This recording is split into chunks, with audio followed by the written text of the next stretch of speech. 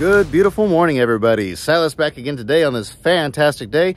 It is absolutely beautiful out here. A little bit chilly, but it's supposed to get up close to 60 today here in a little bit. So I'm looking forward to it. Last week was pretty cold. It was down in the teens and 20s, and it was windy and cloudy and rainy. So I'm really looking forward to some nice weather today. Right now, I'm just getting prepared for what's ahead. I'm just eating my highly nutritious breakfast right here.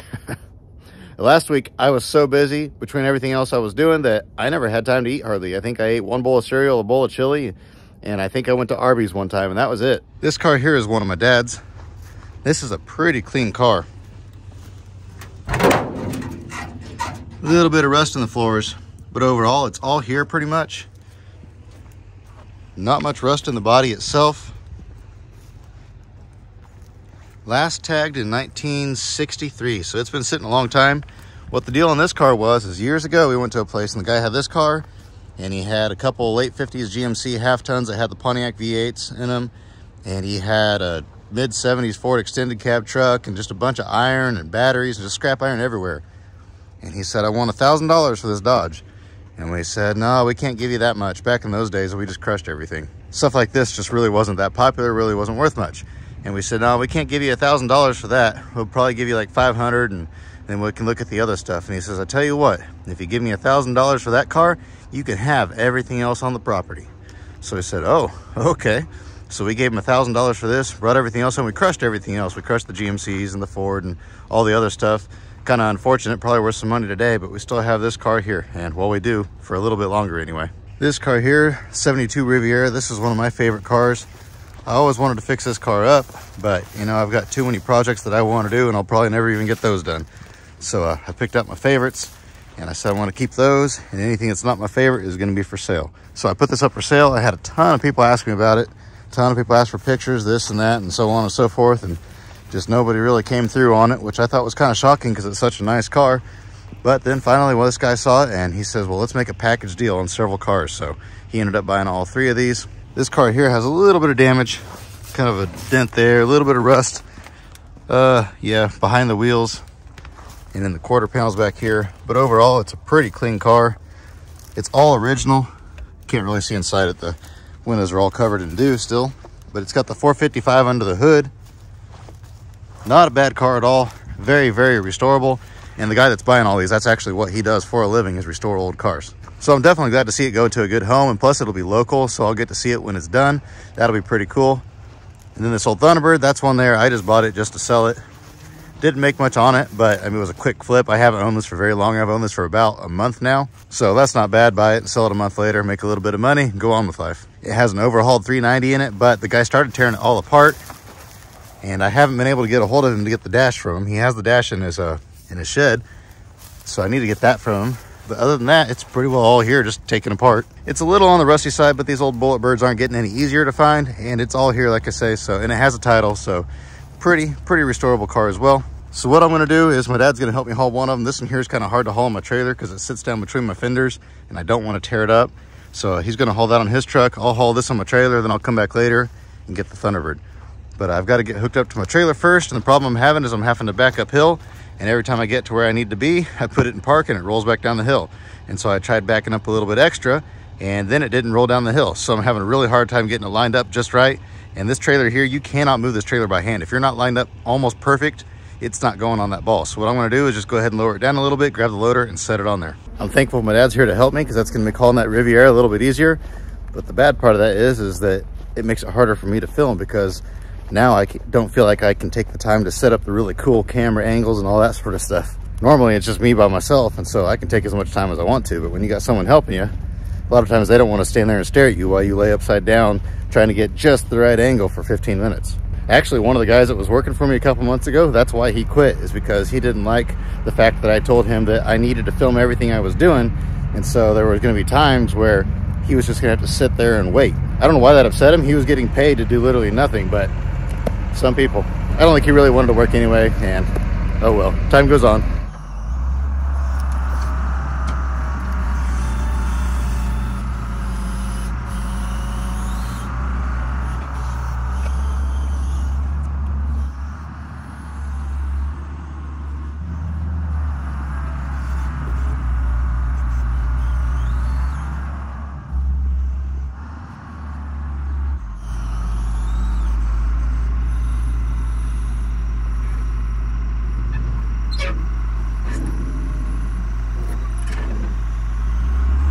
There we go, we're loaded up. I just put one cable on the front, one chain on the back.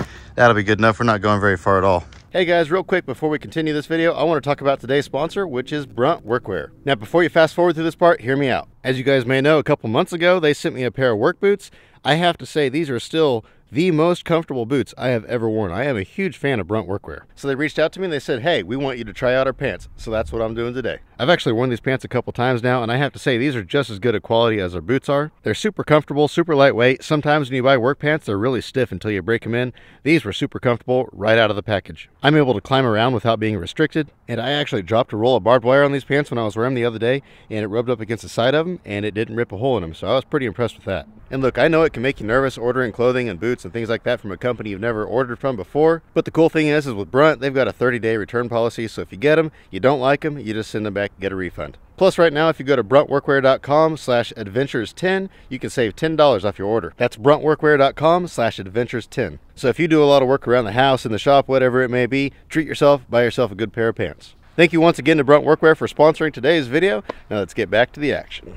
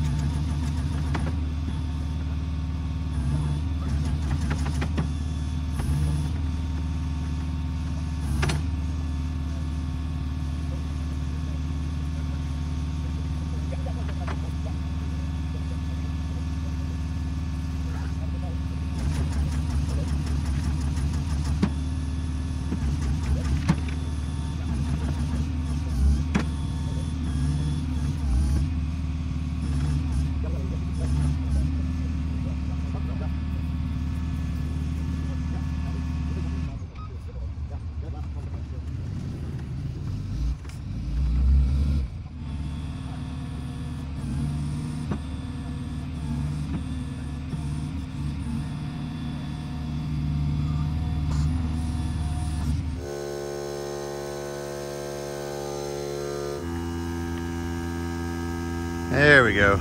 This tire here doesn't hold air very long. It was flat and it needs air in it to be able to get it off my trailer easier. So once again, EcoFlow to the rescue.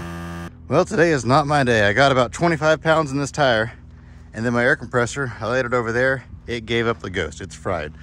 Something inside the motor or something went bad, but I guess I've had it for a lot of years and I've used it a lot of times, so I guess got my money's worth out of it. So I'm like, oh, it's okay. This tire's got 25 pounds in it or so it'll be all right. And then I'm hooking up the chains and everything to it, and all of a sudden, somewhere here in the sidewall, it just went whoosh and just went flat, and now it won't take air at all anymore. So, oh well, I think we can get it off there anyway. The other three tires all hold air. It's kind of funny. I actually sold him that car there. That came from an auction I went to a long time ago. It was actually the first auction I ever filmed, but unfortunately I didn't have any audio, so I never posted that. But he used that one for a parts car, and then that one over there was another parts car, but he decided to keep it. So I'm getting quite a few cars of mine in here that he's buying from me.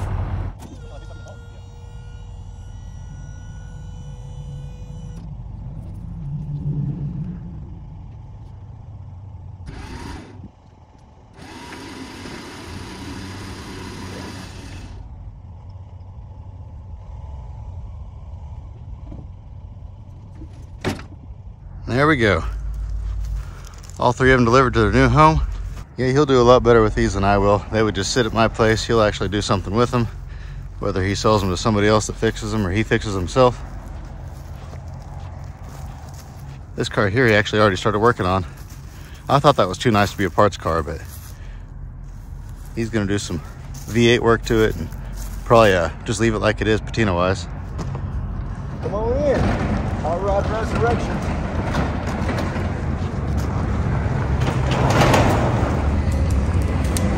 All the parts off that one over there, or the donor for this one? Donor, this is the main build right here.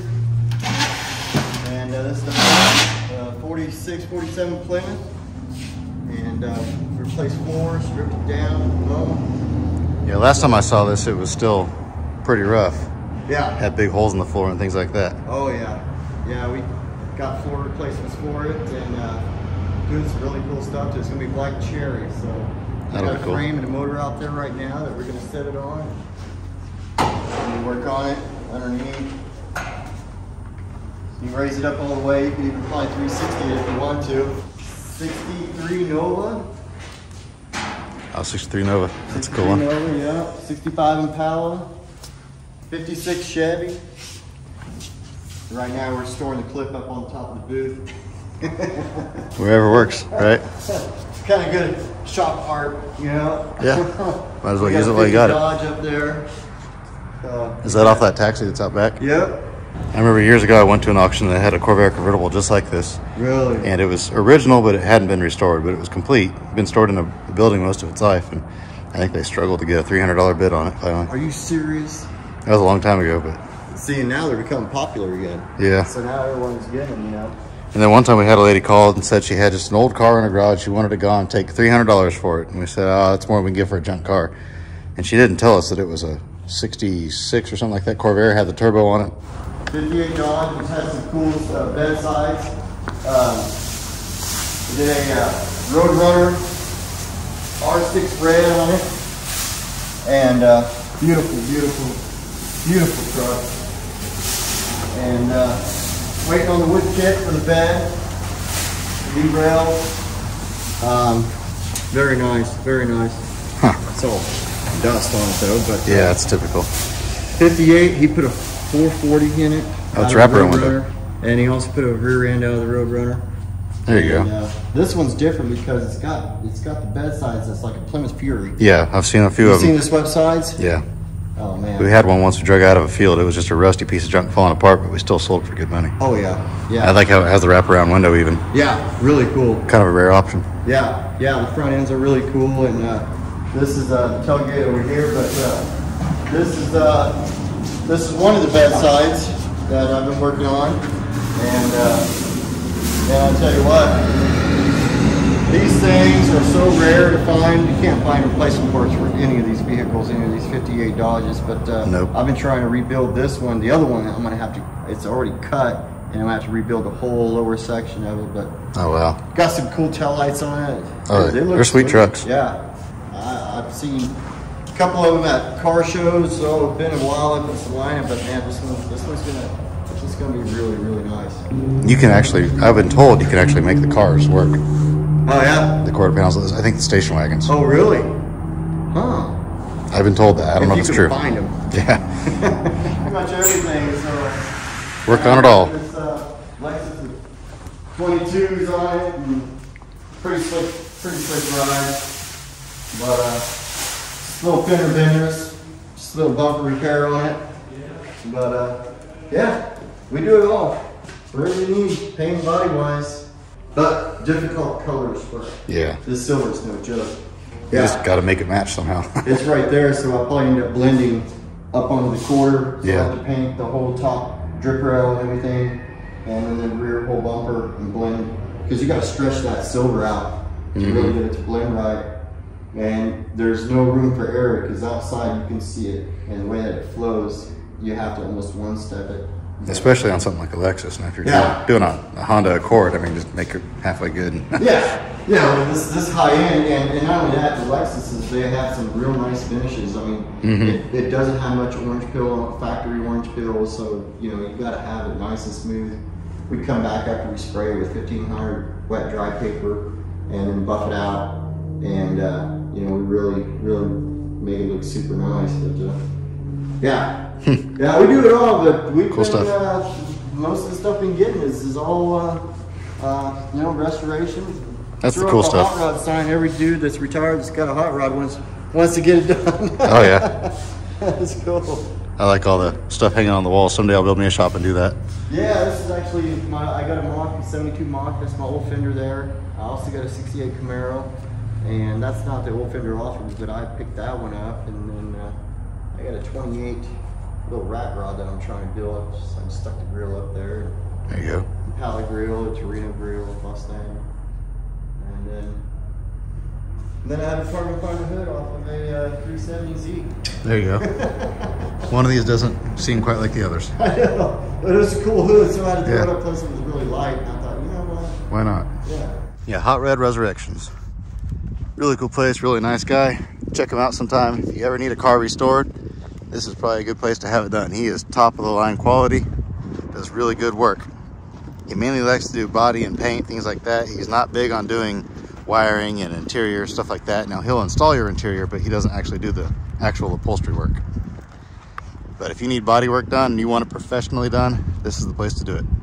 All right, now I'm back out here at the yard. I got a guy coming in a little bit to pick up one more old car, but he won't be here for a little bit, so I'm gonna go ahead and eat lunch. Now, since I ate such an unhealthy breakfast, I'm gonna try to eat a little bit healthier for lunch. So today what I'm having is a pork tender, a bag of home-cut fries, and a large tray that I made. And then for dessert, I'll probably have another cookie. I'll eat healthy for dinner. All right, lunch is over. Now, I know a lot of times people ask me, how much money do I make on things? How much do I give? How much do I sell it for?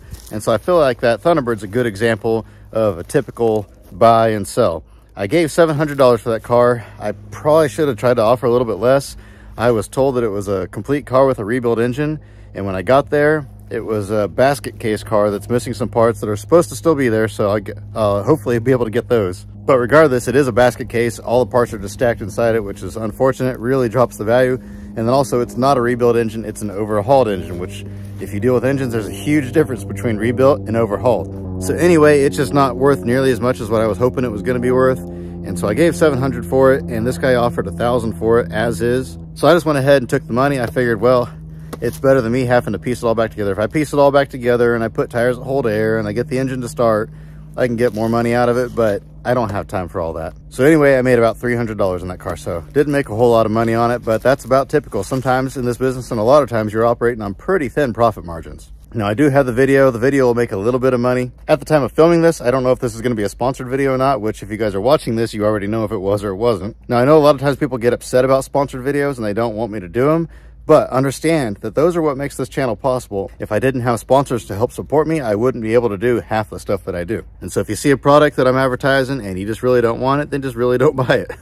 There's no need to get upset or anything like that because, like I say, those sponsors and we work together. I help them, they help me, and it works out for everybody. All right, guys, I've got some pretty good news. I've had a lot of bad stuff happening today, a lot of stuff going haywire like I didn't want it to go. But the good news is that I called Harbor Freight, and I still have a warranty on this winch because it completely gave out on me on that Thunderbird. I was barely able to get it to work for that Thunderbird. So what I'm probably going to go ahead and do while I wait for that guy to get here on that other old car is I'm going to go ahead and pull this winch off. That way I can take it back in there and get a new one.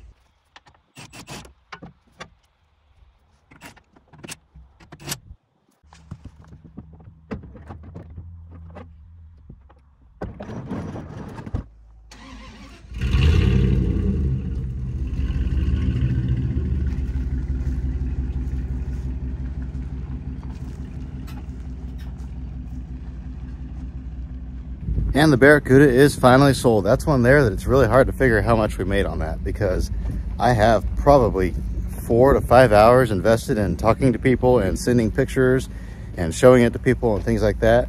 And if you figure it up by the hour, what I could have made doing something else, it probably would have been better off to crush that car and go on with life. That's the unfortunate side of this business, is that people only see the number, they don't see the time, and time is definitely money in this business. So sometimes if it takes more than about an hour of investment to sell a car, unless it's a high dollar car, you've already lost money. And that's why I'm one of the few scrapyards that actually does take the time to try to save at least some of the old cars. 90% of scrapyards, they take them and they smash them. If you've ever wondered why some scrappers are like that, that's exactly why. But I'm glad to see it go to a good home, and that's why I save them, is I just don't have the heart to crush them all. You can't keep them all, so you have to crush some of them, but I try not to crush them all, you know? Well, guys, there it is. No questions asked. They took the old one back and they gave me that one there. Kind of a funny deal. I walk in the door and I tell the lady at the register, I'm going to go out to my truck. I'm going to borrow a shopping cart. It's a heavy item. I bring it back, so I don't want to carry it. She says, no problem. I go out there, I get it, I bring it back in. And just as I walk in the door, a guy looks over at it and it's all, you know, just laid in the shopping cart, you know, with the cable all halfway out and everything. And he goes, oh, that's not good. And I look at him and he's buying one of these brand new. So I had to talk to him for a minute. I'm like, man, I use this thing all the time and I probably overuse it. It just sits on my trailer out in the weather all the time. And he's going to be actually putting his inside a toolbox and he's only going to use it once every few months. I said, unless you're dragging something you really shouldn't be dragging with that thing, you're never going to have an issue with it, especially with that 2-year warranty. And then on that note, the lady asked, do you want to put a 2-year warranty back on this one here? And I said, yeah, absolutely, $100. And she says, well, actually, you come in here often enough and get stuff. How about you just sign up for the Inside Track membership? I'm like, no, I don't know if I'd use it enough. And she says, well, I'm going to tell you right now, it's $45 for 2 years. But right now, this winch for Black Friday, and this is not a sponsorship, I'm just saying this. But anyway, because of the Black Friday deal, if you're an Inside Track membership, you can get this here for like $60 off normal price or $50 or something like that. And so you'll actually be able to save money in the long run. So instead of my bill being $108 with tax, my bill for the Inside Track membership and a 2-year warranty on this here was only $97 with tax. So I saved like $10 by signing up for that. But anyway, I'm starting to run out of daylight, so I'm going to hurry up and go ahead and try to get this put on my trailer. I may not get it on all the way, but I'm going to do the best I can. Hope you guys enjoyed this one. I've got a little bit more going on, probably Wednesday of this week. I got a guy coming to get some old cars, maybe some other stuff going on. So if that happens, I'll record that. But other than that, I may not record anything this week. Let me know which car was your favorite. As always, I hope you have an absolutely fantastic rest of your day. Remember to get out there and find an adventure. We'll see you next time.